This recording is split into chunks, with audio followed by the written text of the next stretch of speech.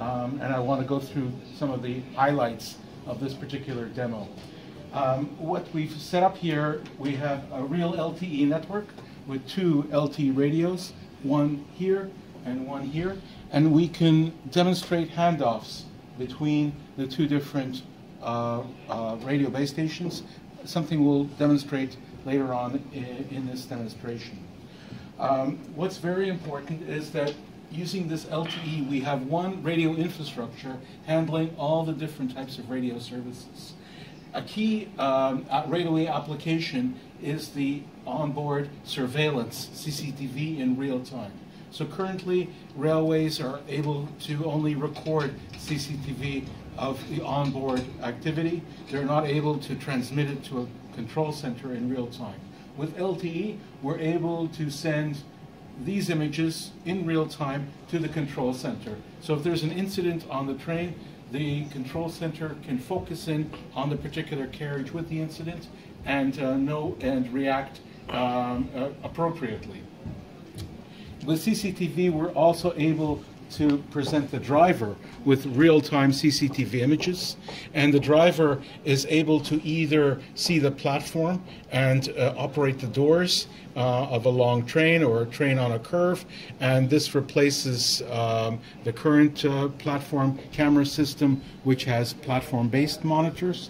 If you have a cab-based monitor, it's much more efficient. You need much fewer monitors.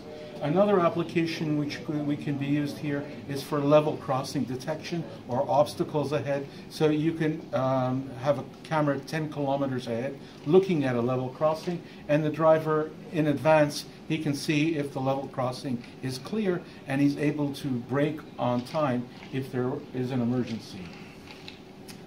What we'd like to demonstrate now is the push-to-talk capability of the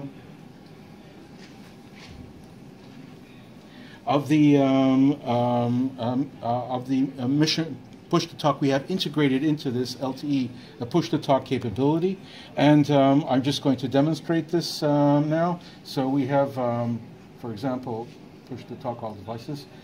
Hello, this is a test call. This is a test call. So you can see we have push-to-talk connected to other push-to-talk devices, to the railway dispatcher, and we even have the driver involved. If I do the push-to-talk Zetron patch,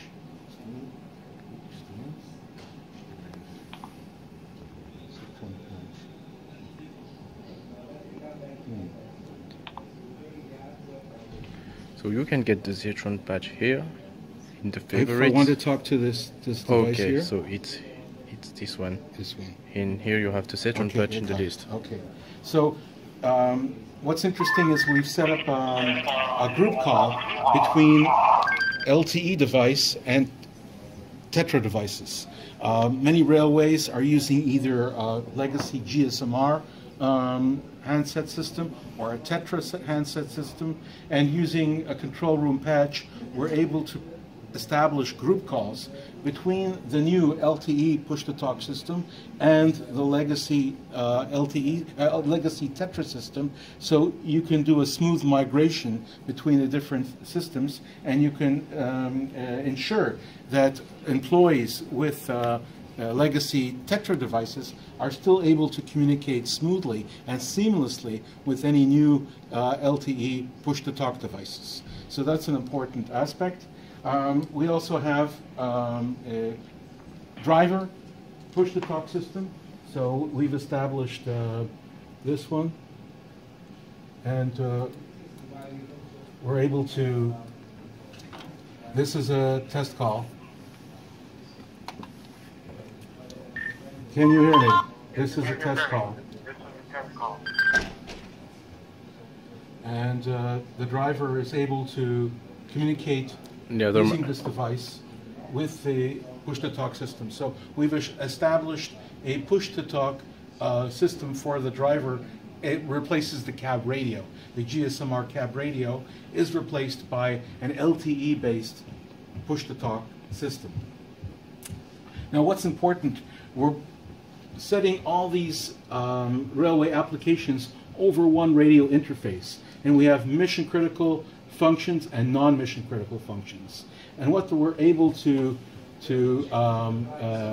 prove here, and we started by doing this one? Yes. This one. So we're going to start the traffic here. We have a traffic generator here, and it's going to start running generated traffic through the LTE system, both on the uplink and the downlink. So we have CBTC uplink traffic, CBTC downlink traffic, and this is mission critical train control. We have passenger information simulated on the uplink and downlink, and we have simulated Wi-Fi passenger traffic using an LTE, the same LTE backhaul as the other services. And we have staff telephony on the uplink and downlink. Now, what we've done here, we're only using a 5 megabits per second, 5 megahertz channel bandwidth, and we're trying to set through the network perhaps 15 megabits per second. So you can see that the channel is overloaded. This Wi-Fi traffic has packet loss of 65% on the uplink, 43% on the downlink. The channel is overloaded. This Wi-Fi traffic isn't able to use, or isn't the bandwidth of the LTE channel isn't wide enough in order to handle this particular throughput. But you can see at the same time the CBTC traffic is going over the same LTE radio channel, and you can see the packet loss is almost zero. And the latency is 8 milliseconds on the uplink, 9 milliseconds on the downlink on average. So the CBTC requirements are still met, even though the Wi-Fi channel is overloading the LTE radio channel. So you can see from this that CBTC mission critical traffic can share with non-mission critical traffic as well. And we can see, even though the channel is overloaded, the CCTV images are still running smoothly. Now, in this demonstration, we're also able to simulate the handoff that I mentioned earlier. We have simulated two radio base stations 5 kilometers apart, and we have a programmable attenuator simulating a train traveling between the two radio base stations at 350 kilometers per hour.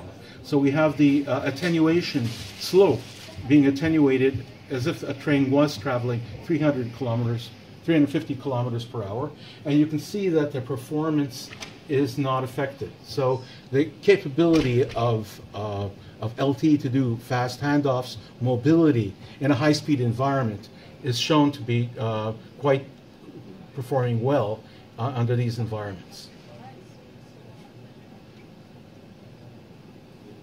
Okay.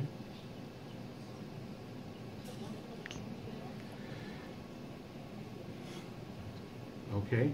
Now, here in the we have a demonstration here of LTE radios used in Korean metro systems today. This particular application shows a video call where I'm able to make a video call between two different drivers, or the driver and the control, using LTE. So these are LTE-based communication systems for the metro train drivers to communicate between each other or to the control. Another interesting feature here is this application, which is an emergency passenger announcement system based on LTE. And if you can imagine, if there is a train accident or a train derailment, it's possible that the passenger announcement system can be disconnected between the driver and the passengers. If that happens, this particular unit comes into effect, and I'm going to simulate a cut in the passenger announcement wiring system, and automatically this system comes into, and the driver is able to make announcements to the passenger using the LTE radio. This unit has a built-in battery and is completely independent, and he uses the LTE radio to communicate. So either the driver or even the control center can make announcements and see what's going on with the particular passengers that are affected using LTE. And I think that covers basically all the particular features of this particular railway demo. Thank you very much.